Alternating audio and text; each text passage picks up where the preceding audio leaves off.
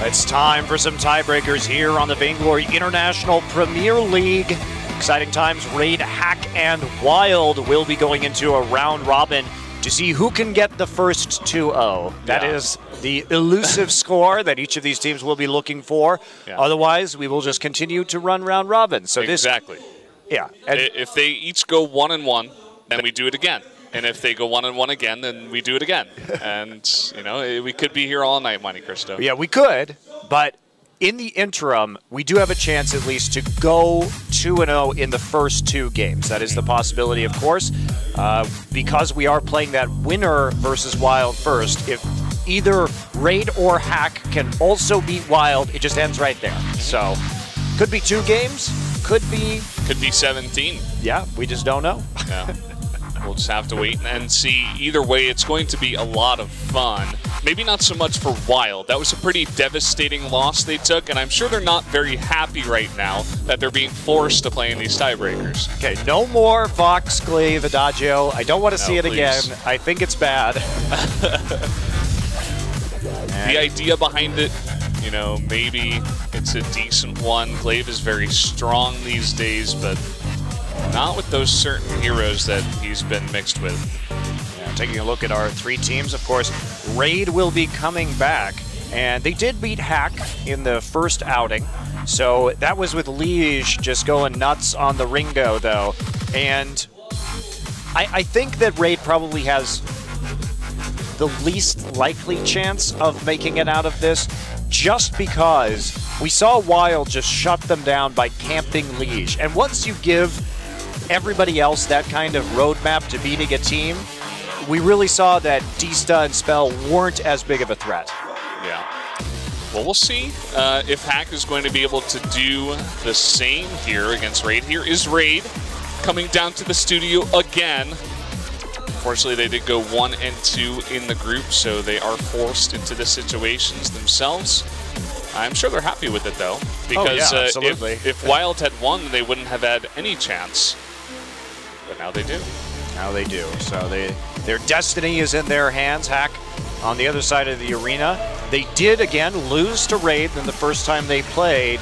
But I think if you just take out the Ringo or have a plan to camp the Ringo, then you're going to be in a pretty good situation. We'll see if Leeds has learned from that game, especially if he is going up against a similar composition, where maybe he'll just say, okay, maybe I just have to play a bit more passive, get my sprint boots a bit earlier, and not get caught out. Okay, we're going to go right into the draft here on OGN, and it will be Scarf actually banned. Probably smart, considering that Galaxy was pretty awesome on that hero. Oh, yeah. In their last game, and Glaive is actually going to be the ban here, coming through. Galaxy does not care. He'll play the other big laning Crystal Power hero in Celeste. And Koshka picked up alongside Catherine, so a lot of single target crowd control. Could set up for some really nice solar storms from Galaxy. And now we're waiting for Raid to actually lock in here. Taka would be nice. But, you know, it's another composition that's designed to shut down Liege. You have Koshka with her ultimate giving that long duration stun. You have the Catherine once again. So post 6 could be quite deadly. Plex can get on top of Liege if he decides to go for that Ringo. But Jewel much tankier. Nope, going to be Ringo. Okay. I don't know about this. Maybe a bit of a mistake. But we'll see how it's going to work out for him. Taka and Catherine still being hovered over here. I mean, the stun lock is massive. Merciless Pursuit, Koshka ultimate, core collapse. I don't see Liege living for very long. Catherine picked, and Koshka. All right, we're going into it. Tiebreakers start now.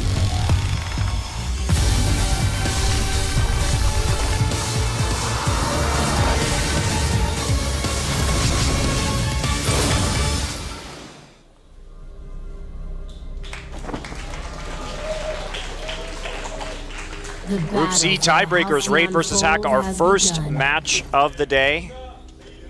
I feel like the more you invest into Koshka skins, the more naked she gets. That's like the reward.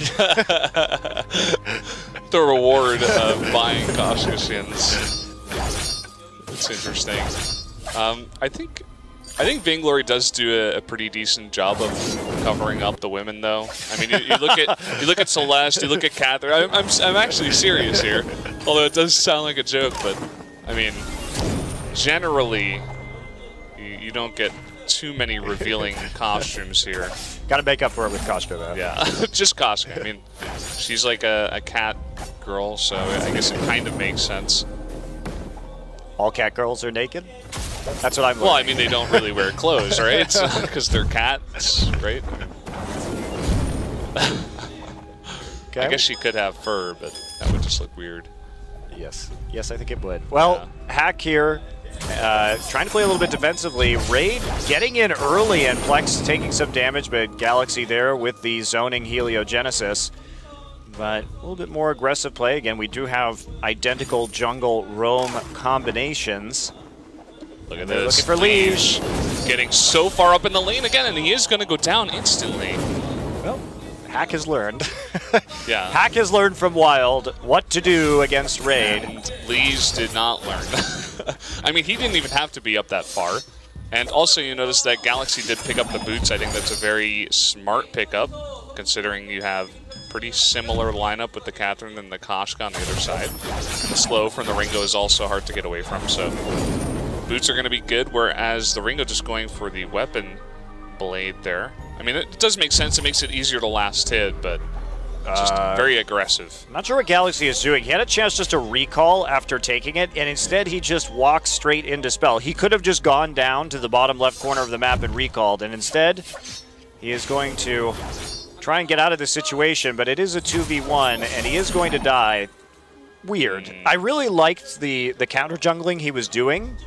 I thought it gave him a very clever advantage when they knew where certain members of Raid were, but you just have to back out and recall right there, not run around into a Catherine. That is the big problem there. We've seen it done successfully before, and usually you just recall back in the bottom left corner or the bottom right corner, depending which side you're on. Look at that, Liege going to come out to a CS lead, and Camp Liege is happening again here. He's looking for any opportunity they can. He did pick up both his sprint boots and the flare, so he's like, okay, I think I'm beginning to realize what's going on here.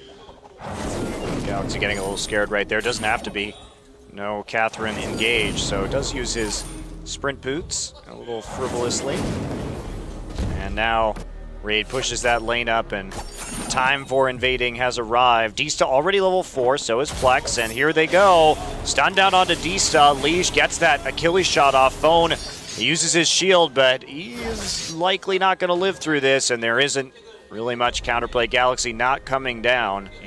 So another kill handed over to Raid. Galaxy leaving in there. Also, these scout traps in the tri-bush here for Raid were very nice. There was also one by the shop, so they actually spotted Plex coming in here for the invade. So now they're coming back looking for him. And I don't think he should be able to get away. Yeah, he can. Just recall out. Doesn't take that long. Nobody going to be able to find him in enough time, so they do take away a few camps and get back safely. Liege still coming out with a very healthy lead. That could be problematic. Galaxy needs some time to build up his crystal power to really be effective in this game. Liege is just always on point there with the last hits and the farming in the lane. It's part of the reason he is so effective on heroes such as Ringo. Very farm-dependent hero.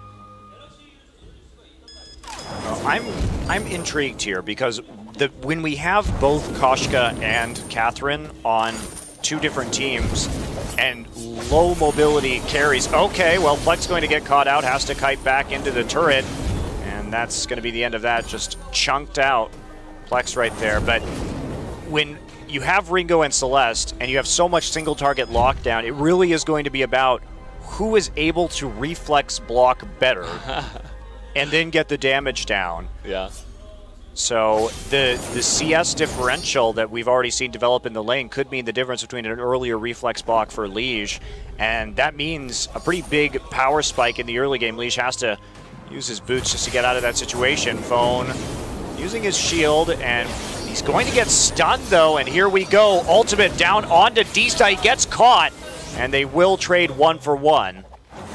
So Plex hitting level 6 first and turning that around. Scout Trap going to be fired there. Get some nice AoE damage, and Galaxy just back to farming. Yeah, I think the goal in these team fights is really just going to be get Catherine in there first, either force the reflex block out so that Koshka can ultimate afterwards, or you can chain it up. If you get the stun down and then Koshka stun as well, you're not going to be able to use that reflex block.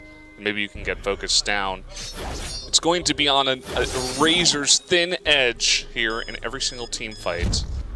That is for sure. Yeah, one misuse of a Koshka ultimate could cost quite a bit here. Yeah. Galaxy is pushing forward, trying to come back when it comes to that farming, but his last hitting just hasn't really been there compared to Lige, who's doubling him. Yeah. Part of that definitely is picking up the sprint boot first. It makes it much harder to last hit those minions in the lane. Sacrificing a bit of farm for some survivability. It's lurking there in the brush. Raid waiting, and the other big difference here is that when we have crystal power heroes like Celeste and Koshka on the same team, it is a lot easier to itemize, whereas Ringo adds that weapon power in, so it becomes more difficult to figure out how exactly you're going to build against it. Yeah. So even though Celeste does more damage in the late game, the shield stacking will be more effective. Yeah, that's from Raid. That's a really good point. I mean, you already see D-Stun spell picking up kinetic shields, and I'm sure Lee's is eventually going to pick up something after that reflex block, which I think the O-card should be built into. Maybe going for Fountain here. We'll see. And Disa actually going to get caught out, and there's the stun lock from the core collapse. Just no time to do anything, and now they're going to fall onto Lige. Where's the next stun going to come from? Sprint boots being used to move Galaxy forward right there. Lige doing his best to kite, but that was the catch they needed. Getting the Merciless Pursuit straight into the core collapse, and that's an easy kill. Spell going to try and come in. I don't know about this spell. What do you think you're going to do right here? He was going for the steal, I suppose. That was super optimistic. Yeah. I've seen that in a couple of my solo queue games, but I think that's the first we've seen here at the pro level, I suppose. I mean, maybe you get lucky and take that gold miner, but I mean, it's not an overwhelming difference yet when it comes to an advantage, so why throw your life away? Yeah, the chance of getting it to is so incredibly low. I mean, if you have actual damage, that's fine, but he's a roam Catherine with the Merciless Pursuit. Not likely to be successful. We do have 2 Fountain of Renewals picked up on Hack's side as well, and we do see finally Plex building some armor as Ringo slowly gets online here. It's smart that they did build into that shield first, by the way, as mostly the crystal damage is going to be coming out from the lineup. Okay, well, Hack just trying to protect the minion miner right now. Throw down a candy onto it from Phone.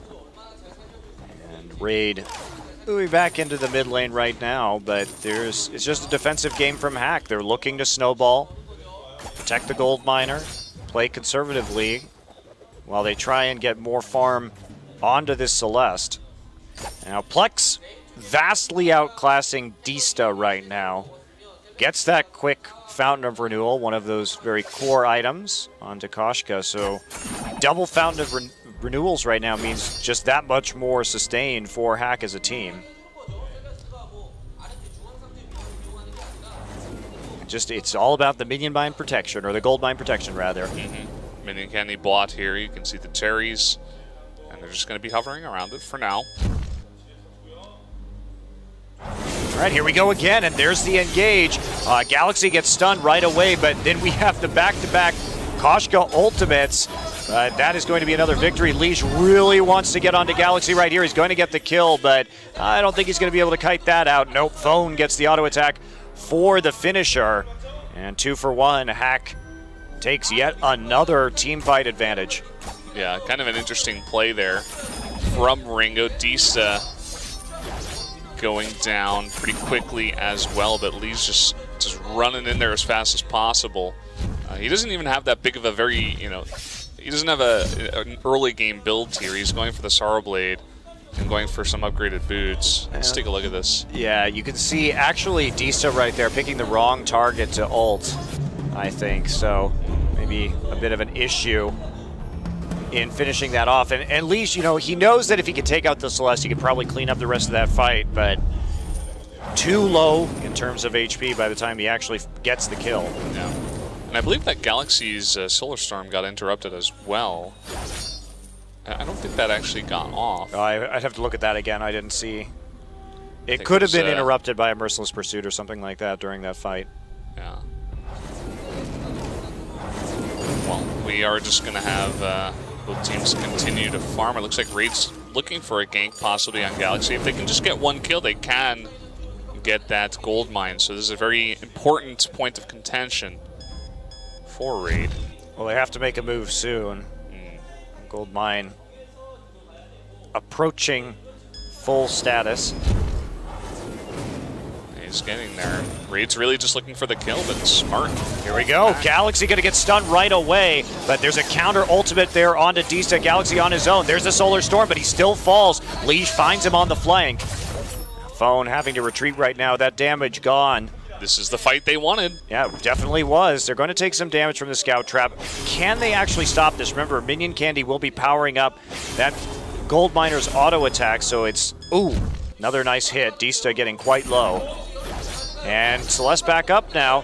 Have they stalled out long enough? Hack dancing here with Raid. They have to go for it right now. Minion Candy's down, so that's going to be an upgrade, but Plex is in the middle twirling, and there's another ultimate onto Plex. Plex going to get stunned, but they do actually pick up a kill. Liege under threat at the moment, and there's another one going over to Plex, and they save the gold mine and get the payout immediately. Clutch play from Hack. Yeah, really nicely done. Raid just trying to force it there. And it's kind of risky. At the same time, you were mentioning, you know, Celeste coming back. Plex in a really great position there. Supposed to be careful, no energy.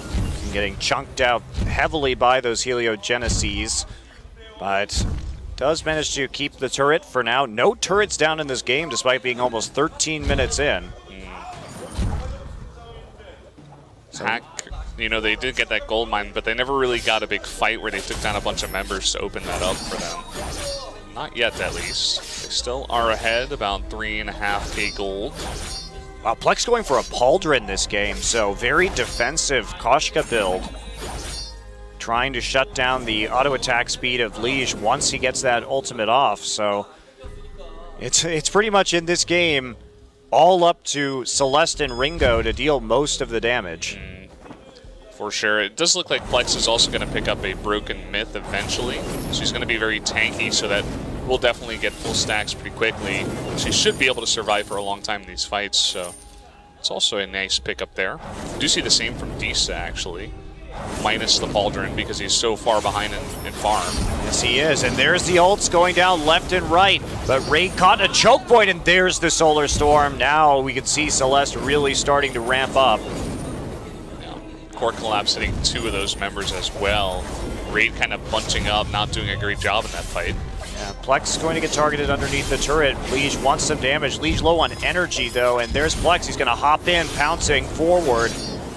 Diving this pretty aggressively. They get some good poke damage down. That turret is so low. But Galaxy, just not enough energy here to finish it off. Does have that Void battery, but for Celeste, a very energy-intensive hero. Plex going in once again, but he doesn't really have the damage. He's going to tank this out, force him back. But they're not going to find a time to actually kill that turret with Celeste shopping in base right now. Frostburn picked up for Galaxy. Interesting. Yeah, I guess that'll be helpful against the Ringo that continues to dive her. And he did actually pick that up in the last game with Scarf as well. Just likes to be way in the back and just poke the enemy heroes down. It's kind of his play style, so it's not really too surprising. More money in the hands of Hack as the Kraken spawns. Galaxy still behind when it comes to CS, but that's balanced out by Plex being very far ahead of Dista.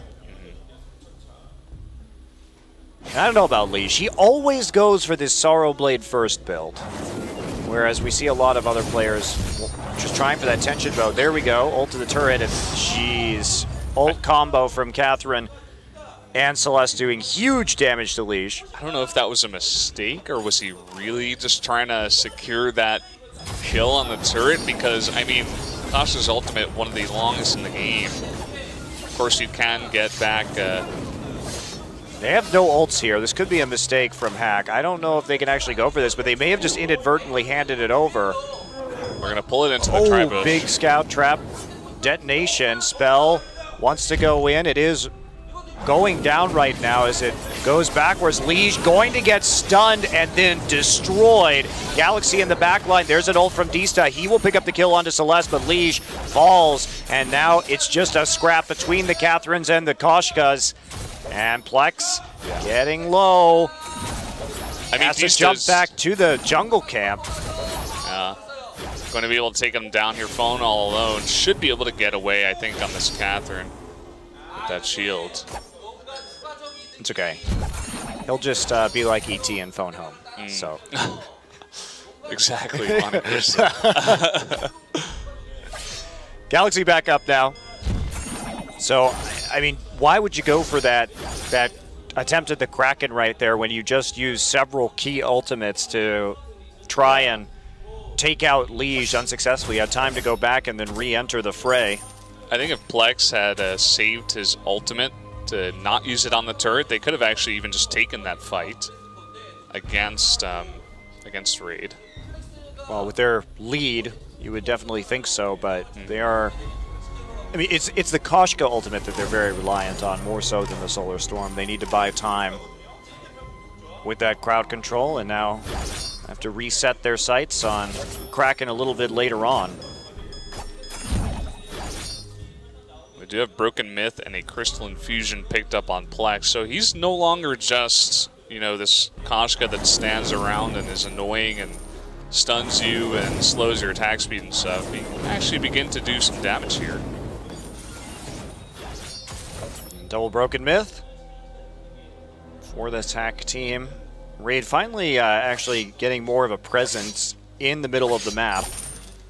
After denying that Kraken, they have been able to set up better vision than we've seen from them previously. Everyone just sitting at the Kraken right now, except for Celeste. Okay, are they good? Okay, they know where Spell is. Galaxy here now. Phone running point. Trying to get some poke down with the Heliogenesis. They're going to open up this fight with a Hellfire Brew. Onto Galaxy, get some decent damage there, but there's really no follow-up.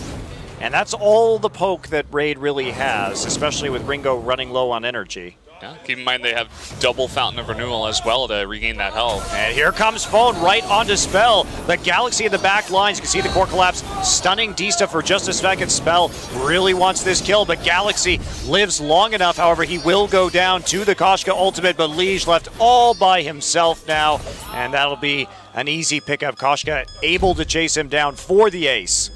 Yeah, very nicely done. I think Koshka got stunned before...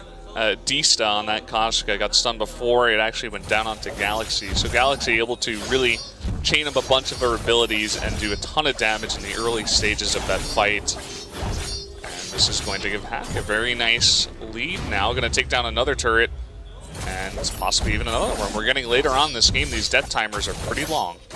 They are. So I was concerned about that engage, considering that the initial crowd control, the initial stun went down onto the Catherine, but they made it work, and Galaxy kiting well enough to survive in that situation. Let's take a look at this one again, because the silence goes down without doing much of anything, and then they get on to Spell. And yeah, there's the stun there, and Celeste actually does not get stunned by Koshka. Will gets done right now, actually, as the ult comes through. So found it on the backside of that fight, but they locked down the enemy Koshka immediately, getting their core collapse and then into the Koshka ultimate first, so that limited Dista's ability to fight. Hellfire Brew again onto Galaxy early, reflex block, but they find Liege. There's the Solar Storm. Ooh, Lead Star doesn't hit. That's pretty bad, actually. And here we go again, but the AoE is just so huge that even with those shield builds, it's not enough, and Liege has to back off. Yeah, Core Collapse on 2. You can't really bunch up against this composition from Hack. I mean, we've seen this from Liege with this kind of build. He doesn't really have too much of a presence until very late on in this game. I mean, he hasn't been able to pick up too many kills. He's got 6 deaths. He's got decent minion farm, but he was also forced to pick up an Aegis against the team he was going against. He's kind of lacking so far. Okay, well, here we go. Is this going to be the final push? You can see that damage coming around on the Heliogenesis, and here we go. Those turrets are dead, and Raid bottled up in their base right now. Liege taking a large amount of damage from the Celeste, and it's ring around the Vein Crystal at the moment. Dista's ult goes down. They do kill Galaxy, but there is a Kraken looming large over the Crystal. There's one shot. Bone surviving, and they are not going to have time. This will be a win for Hack. So Hack will go on to play Wild. If they can win against Wild again, they can lock up their spot in that wild card to try and make the semifinals. Yeah.